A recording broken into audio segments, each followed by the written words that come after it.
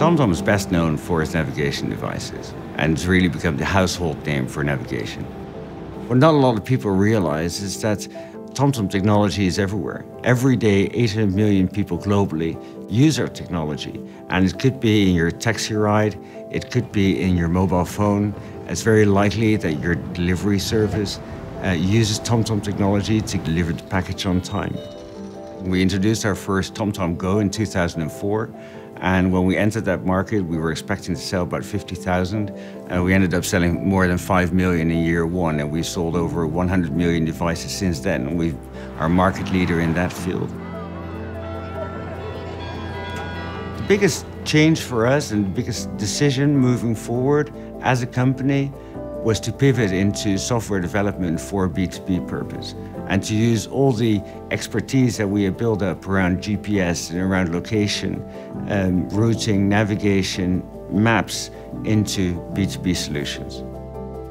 The transformation has implications for everything we do.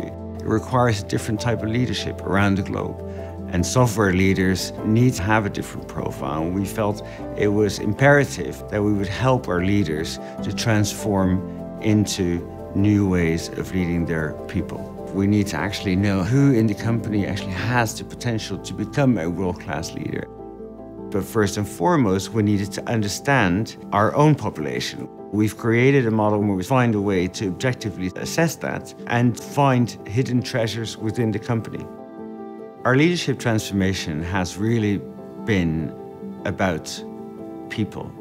And it's about the role that leaders have to connect between individuals, between groups across the company, and who take them on the journey with them.